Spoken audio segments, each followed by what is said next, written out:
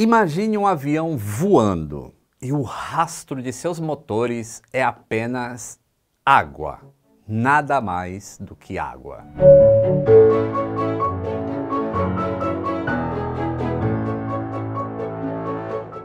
Saudações aeronáuticas! Tudo bem com vocês?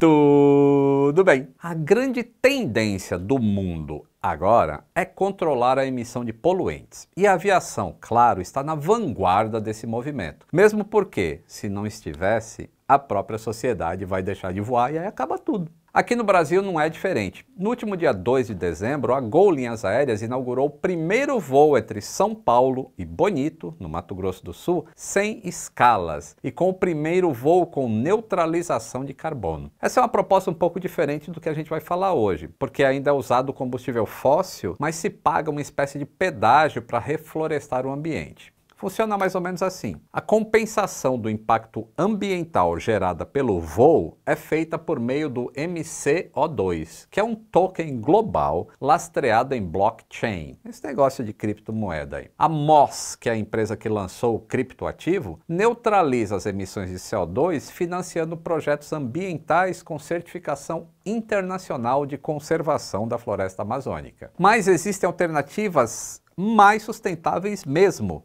como a gente viu no episódio 774. Aviões movidos por óleo de cozinha, óleo usado, queimado. Assiste lá, assiste aqui, ó, muito legal. Agora imagine um avião que tivesse zero emissões, que só saísse água dos seus motores a turbina. Para a gente entender o conceito de avião movido a hidrogênio, nós simplesmente conversamos com o vice-presidente do projeto Zero Emissions da Airbus, o Glenn Llewellyn. E posso falar? Como é que eu ia conseguir falar com o cara se eu não tivesse os meus treininhos na língua inglesa com o Cambly, hein? Me digam, pois você também pode conversar até com o Papai Noel, que não sei se vocês sabem, mas ele não é brasileiro, né? Ou qualquer um dos milhares de tutores do Cambly, porque chegou a hora do presente de Natal do Cambly. Quem nunca experimentou pode usar o meu código para ganhar uma aula experimental e o Listening Challenge, que é um pacotão de aulas e exercícios totalmente grátis para você praticar o seu inglês e testar o seu listening. São vários níveis de desafio com pontuação e é ótimo para praticar. É só se cadastrar e você vai receber tudo por e-mail, mas corre que é só neste mês. Use o cupom Aviões Natal e invista em você. I have Glenn here. He's the Vice President of Zero Emissions for Airbus. Nice to meet you. Thank you for having me talking to you. Likewise. I really liked your panel there with technology. And I have a few questions about the use of hydrogen.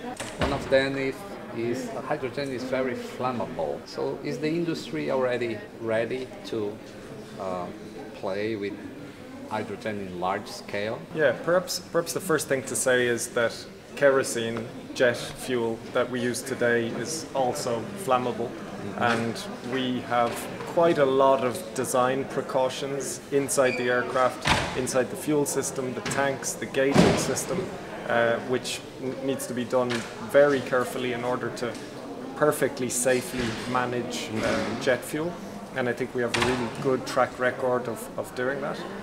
We also have very precise operating procedures around the aircraft associated with refueling and fuel handling, and again with a really good track record. Hydrogen is going to have to meet the same targets, the same safety requirements as what we successfully achieve with jet fuel and kerosene. What will be different though is that we will have different technologies that achieve those targets. We will also have perhaps different operating procedures in terms of how we refuel the aircraft. We're doing a lot of work to try and make sure that they're as similar as possible to what airlines are used to today, as easy as possible with similar refuel times, for example, as what exists with current aircraft. But for sure the technology solutions and the operating procedures will have to be adjusted to handle hydrogen very safely like we do with kerosene. We have a lot of expertise on how to make things safe, on how to have redundant systems, double systems and so on, detection systems, and that kind of expertise is coming in very useful as we develop hydrogen solutions for zero-E aircraft.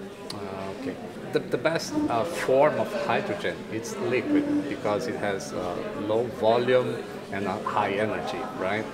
But I don't think we can use it right away in liquid form in aviation.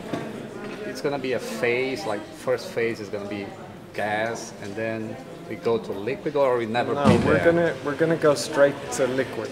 Straight to liquid? Yeah, similar to what some people in the trucking industry are doing, similar to what's done a lot already today in the transportation of hydrogen. It's actually transported quite a lot in liquid form.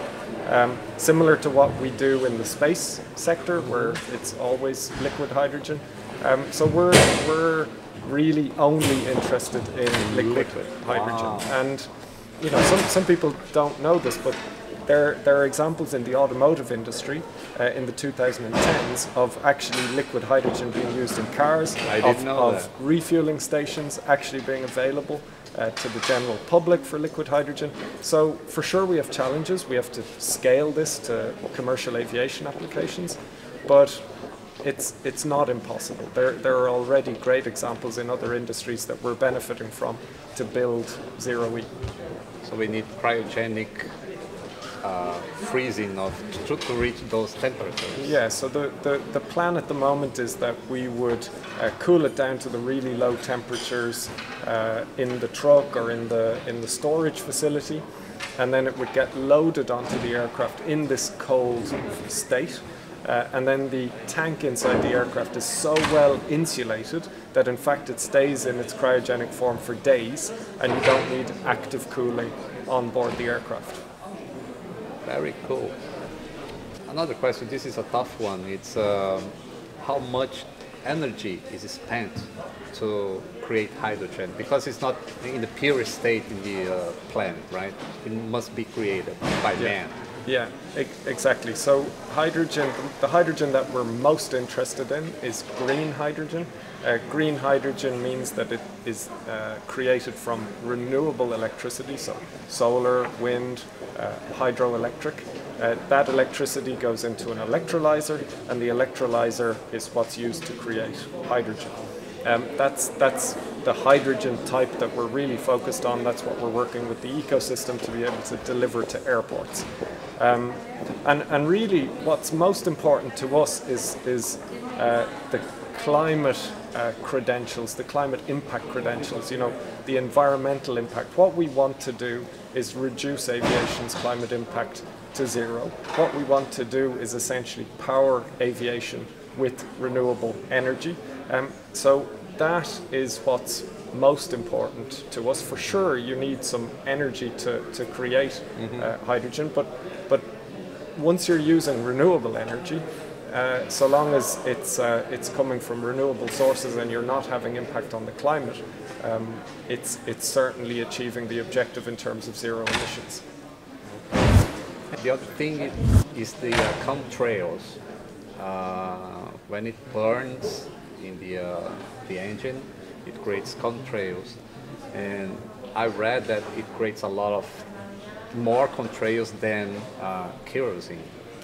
And is that true? And if so, is there a technology to solve that problem? So at the moment, what's a little bit unfortunate is that you can kind of read anything about hydrogen and contrails, and in some documentation it says it's great, in some documentation it says it's not great, and what we're interested in doing is taking hydrogen into flight, scientifically measuring what happens at the rear of the aircraft, and using those results to influence our next decisions, and not just creating an Airbus view. We want to create a scientific community view, so that it's not just Airbus saying this is the right direction to go. We think science is what should help us decide the right way to go on such a critical topic.